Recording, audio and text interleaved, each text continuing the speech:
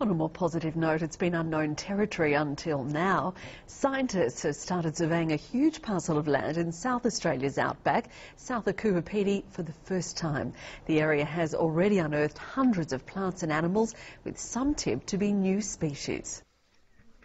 Once a sheep station, now a wildlife haven. Bon Bon Station Reserve is the size of Sydney and is considered almost a blank canvas of biodiversity. Little is known about the full range of plant and animal life. But that's about to change. In just a few days, the team has dug 80 pits and set over 160 traps to catch wildlife.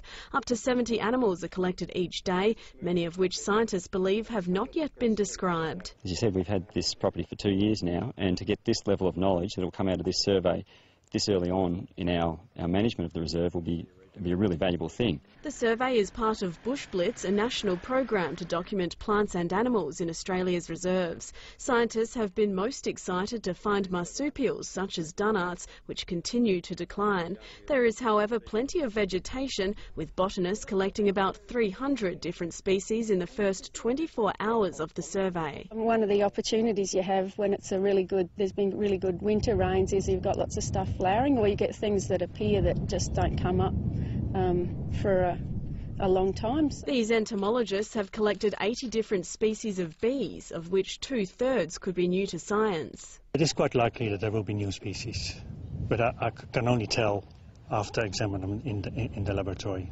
Bush Heritage Australia says before it took over the reserve, species were being lost before they could be catalogued. This survey aims to discover how many have managed to survive in an area that sheep had grazed for almost 130 years. The survey will enable scientists to determine how money can be spent better to enhance biodiversity in the region. Kim Robertson, ABC News, south of Cooperative.